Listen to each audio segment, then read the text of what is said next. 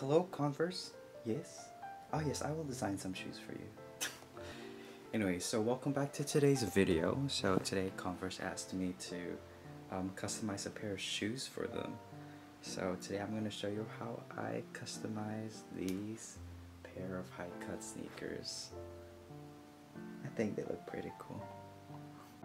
So for today's design, what I really wanted to do that was I guess kind of different from other shoe videos you see online is that I wanted to draw on the rubberized sole, rubberized heel of the shoe, like that bottom white part that's not fabric, and because I just didn't want to make a basic design.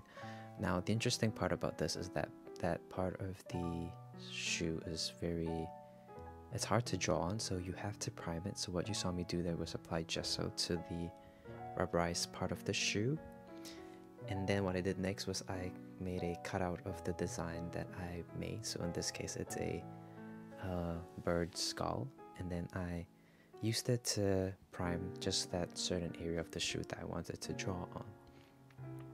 And make sure you get a few good coats on it, and also before you gesso, make sure to sand it down, because it's got such a shiny surface that the gesso can just peel off. So by sanding it down, you allow it to grip better.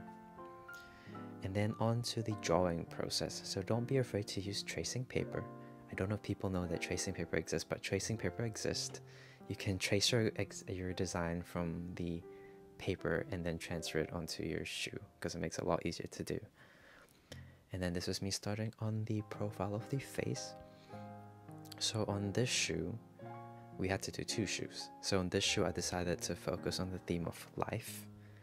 So I tried to visualize that through drawing the flowers and then the person's face, because I personally do love flowers and faces. They're two things that I paint a lot if you see my other videos.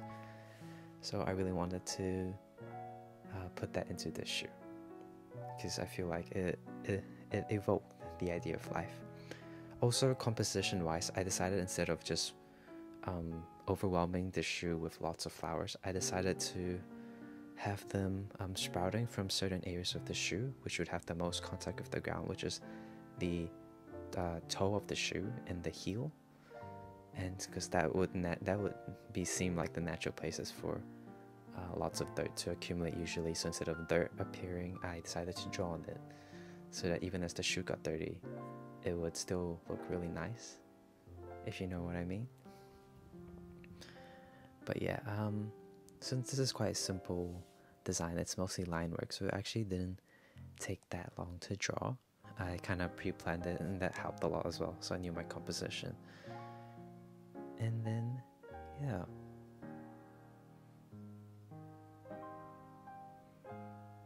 Oh, and this is me starting on the second shoe. So on this shoe, my theme was death. So, because life and death, they seem to go yin and yang, and that's what I wanted to capture in this shoe. So I decided to take the motif of a bird skull. This is, if you guys have never seen a bird skull, this is what a bird skull looks like. It's really interesting. You guys should look it up. It's actually really pretty to look at as well. So I decided to put that on the shoe. And you guys know me, I always do work at night, because just something about doing art at night is really freeing and relaxing, because it feels like it's the only time of day where I don't have any responsibilities, and I'm just free to paint as much as I want, make as much noise as I can without waking other people up, and just breathing easy without being disturbed by my parents going, "John, can you wash the dishes every few seconds?" Like, that's really annoying. But yeah, I'm basically almost done with the design. And then for the sake of contrast, I decided I wanted to make it seem like the sketches were coming from a blast of black, like these drawings are emerging from black darkness. So in the next part of this design, I drew on the outside of the shoe, so this is what you see right now, but the insides of the shoe were still plain, so I decided to fill them up as well. So at first I started on drawing flowers around the Converse brand logo, but then it just didn't seem to make sense to me, so I decided to just fill it in with black, like just so much black. I may have gone overboard, but I liked it. It made it feel like it was a black drawing dissolving into a drawing that you could see. And I did this on both sides of the shoe.